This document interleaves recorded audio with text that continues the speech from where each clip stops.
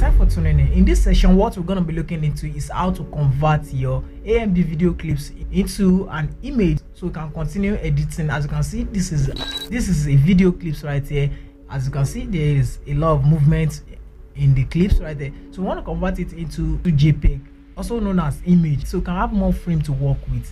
So to convert your AMV video clips into image so you can have more frames to work with in your editing, all you have to do is to click on the video clips itself, click on this three line and come to other. Then you're gonna see this option that says capture and save as node. Then there's another option that says that capture and save. This capture and save only what capture it and save it on your phone, whereby you can import it back. But this is the one you're gonna be using. You're gonna be using capture and save as node. When you click it, then you can see the video has already turned to image straight away. What you want to do is to click on the video clips right here and come down to here and exit it out.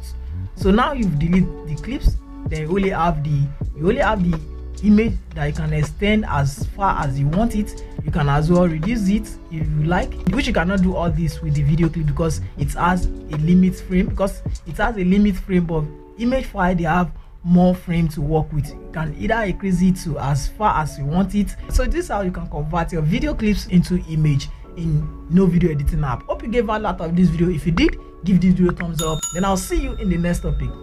Peace.